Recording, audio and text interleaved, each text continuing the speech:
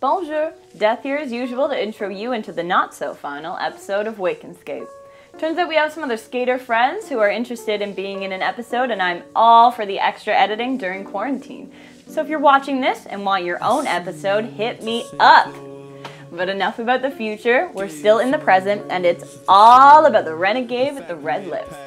She transferred to kick some more derby ass with Durham Region Roller Derby's Atom Smashers, and she's been shredding the skate park. I can't wait until her and I can finally skate together when we're less locked down. But until then, let's learn more about her on this episode of Sk8. Yes! Oh my god! Look at that!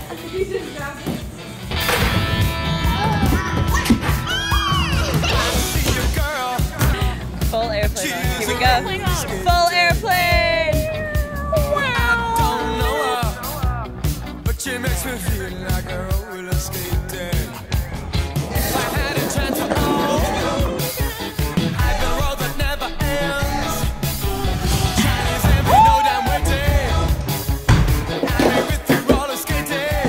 If I had a chance to go, I'd go road that never ends. Hello, hi everyone. My name is Mia. I go by Lip Renegade in the skate community. You can call me Red or you can call me Renegade. I'll respond to either. I like either as well. I'm 29 years old. I'm originally from Cornwall, Ontario, but moved to Kingston in 2017 to be with my current partner who is originally from Kingston. As Death mentioned, I am a recent transfer to Durham Region Roller Derby and I play for their charter team, the Atom Smashers. Some fun things about myself before I get into my long history of skate. I'm an executive administrative assistant to a provincial tourism agency. I've been working there since 2012 and hopefully will finish out my career there as well. In 2007, when I was 17-18, I played bass in a punk band back home in Cornwall. We were called the Final Draw. We played covers of the Misfits and the Ramones, as well as our own original material.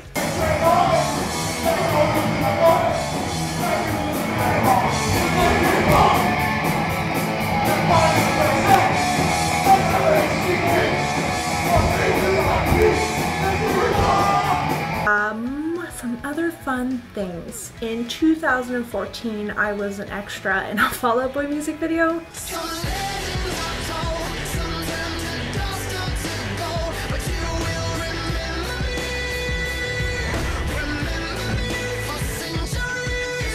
That was filmed here in Kingston, and that was a great time. I don't think I've ever been on set of anything, so that was an experience that I'll remember forever. This little guy back here, this is Mad Max, this is his derby name. I love cats and I also love ducks. That's random. You know, I love ducks. So my skate history and my love of skating, I would say, goes back to 2010. That's not right. No, I was 10, so 2000.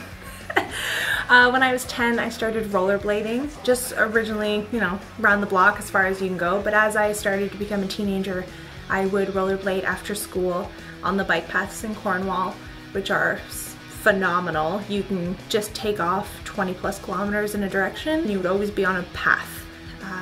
So long distance rollerblading was a big part of my life.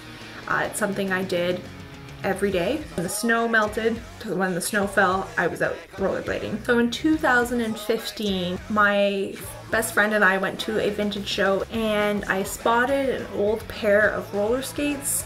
I remember paying $50 for them and thinking that was really expensive. Roller derby is an expensive sport. So 50 bucks back then, peanuts. So I bought the pair of skates, put them on the shelf, and admired them from a distance. I posted the photo on Instagram and a friend of mine suggested that I look into the local roller derby team. At the time, I was getting bored of rollerblading after 15 years of doing it. So I looked into roller derby just a bit. I knew nothing else but that. You needed quad skates. So I emailed Seaway Roller Derby girls on the Sunday I showed up to their practice on Tuesday, and literally the rest is history. I skated with them about 2 years before I joined Kingston. It was a great time. We did have low numbers, but we worked on other things. The first year in 2015, we did have enough skaters for a team, and I did play my first game that July. We played Belleville.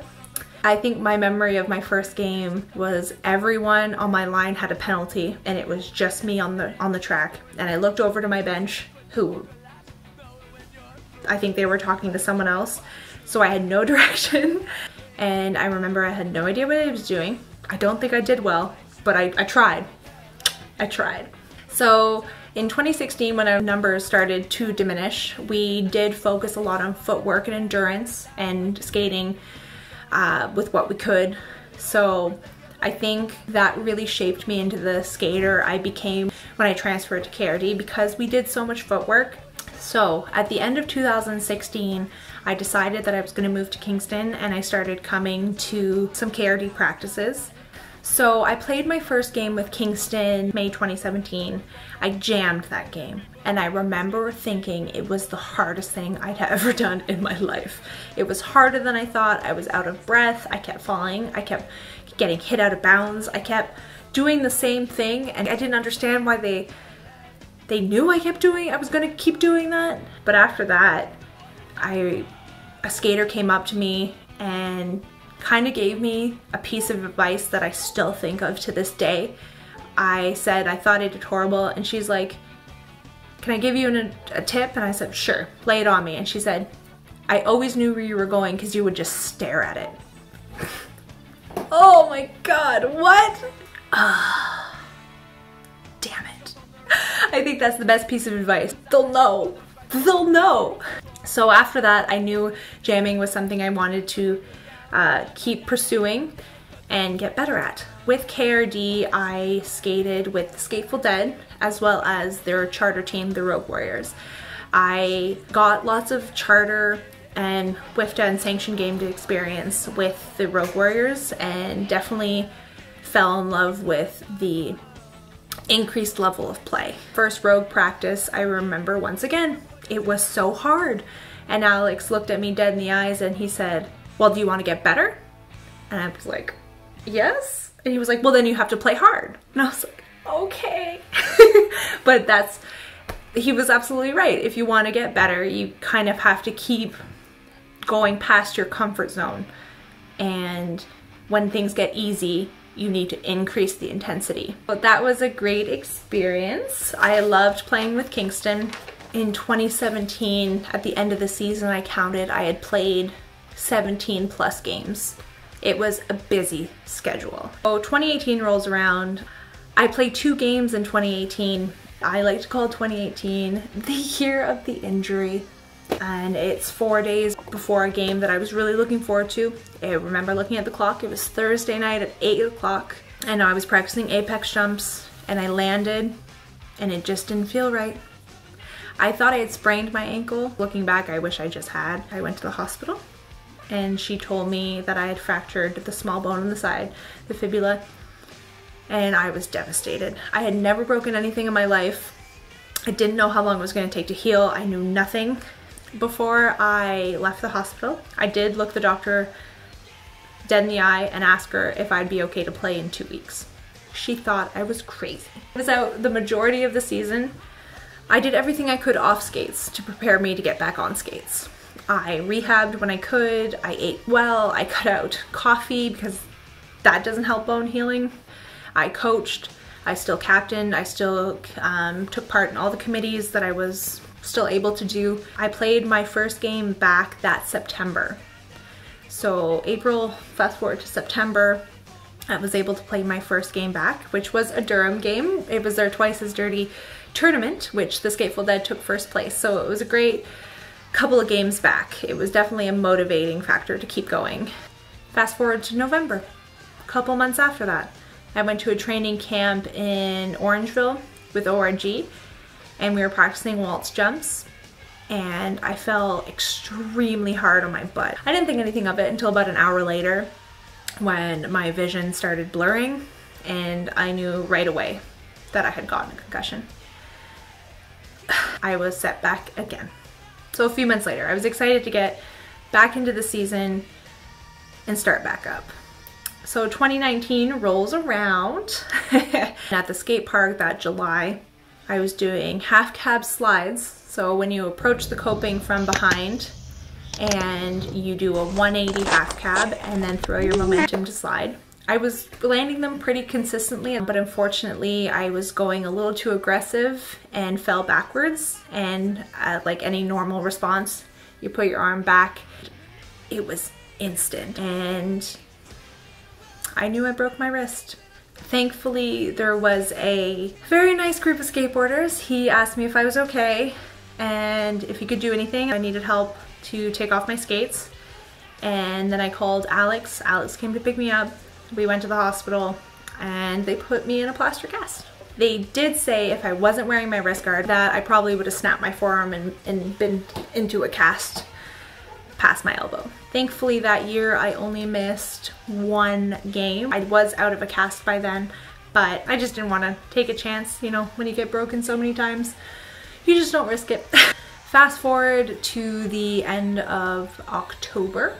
A good friend of mine who I've met through Durham scrimmages, Gamma Bomb, asked me on the Sunday if I would be interested in trying out for a jammer literally the next day. I asked her more questions about the structure of the team and their practice schedule, and it was 100% within the realm of possibilities. So I made the decision to try out, and I'm so thankful I did because I found out later in the week that I did make the team.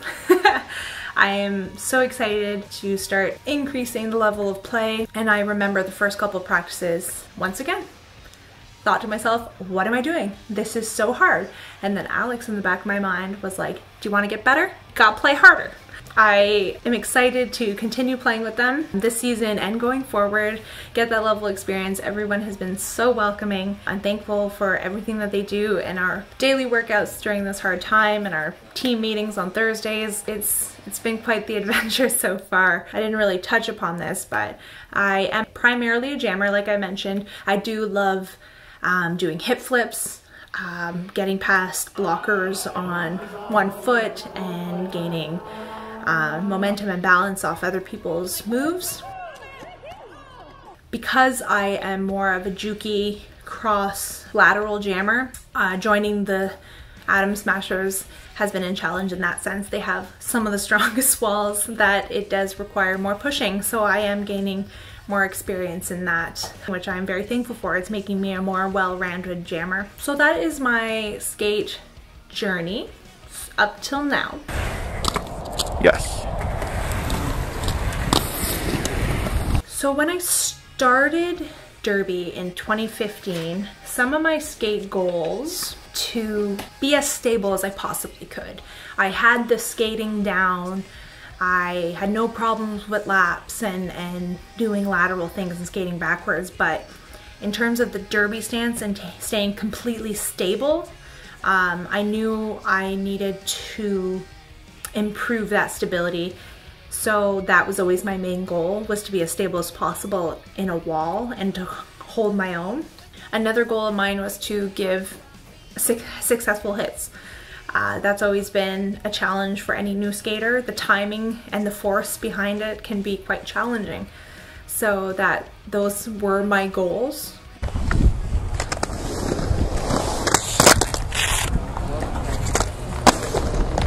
Are those still my goals today? Yes, but in a different sense. Transferring those goals from blocking to jamming. Like I mentioned, I am a more lateral jukey jammer. So I did want to transfer that balance and stability to one-footed transitions and always finding the best way to get around blockers using that balance and stability, whether that be the hip flip or one-footed transitions, tiptoeing the lines. Things like that require the core and the balance work, so I'm constantly working on those still. As well as giving a successful hit. I still love giving successful hits. And as a jammer, when someone goes to pop you out of bounds and you pop them right back, and you successfully hit them, that's probably the greatest feeling. Or when it's a kind of jammer on jammer and you're coming up behind them and you want to hit them to slow them down and you land the timing perfectly, that's just the best.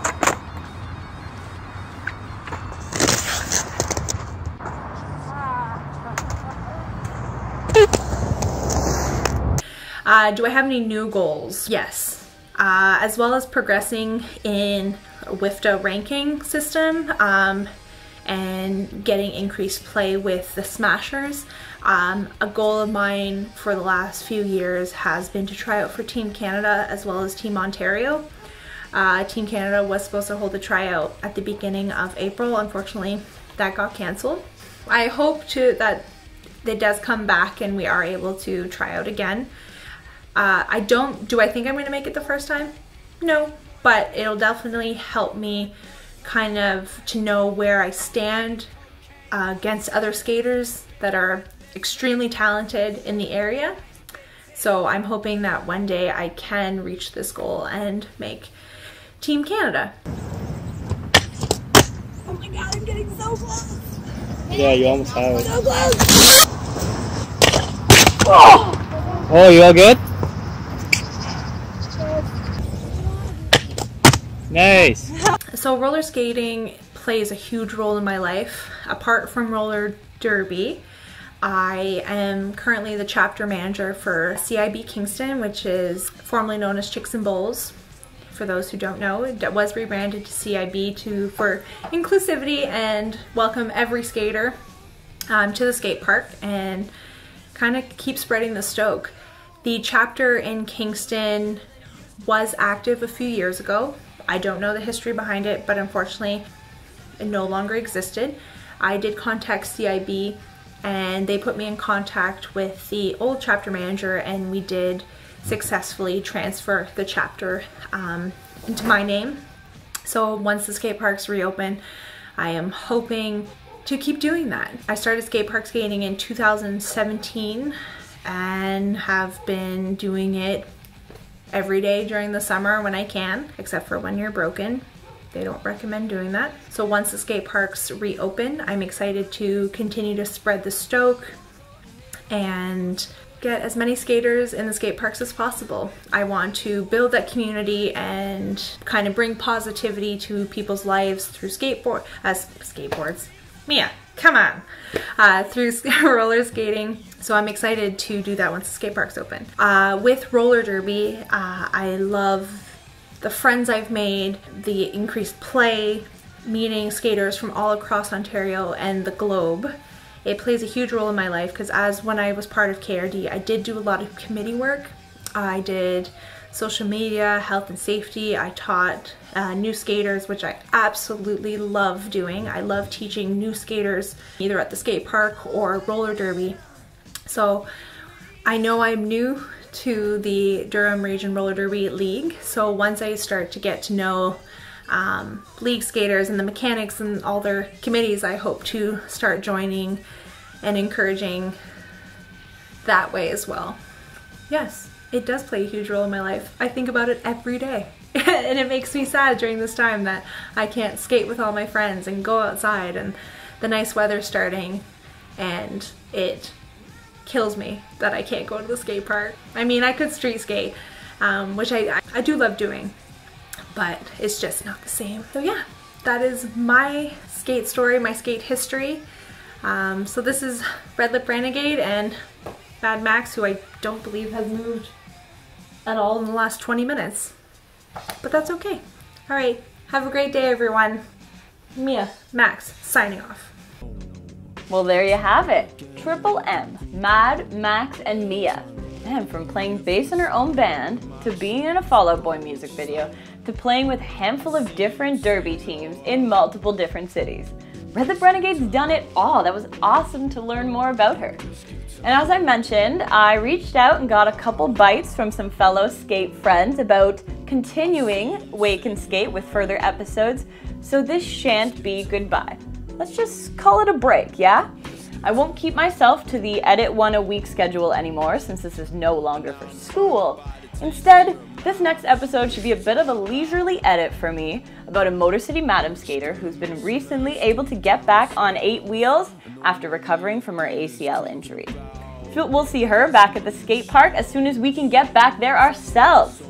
Till then, weirdlings.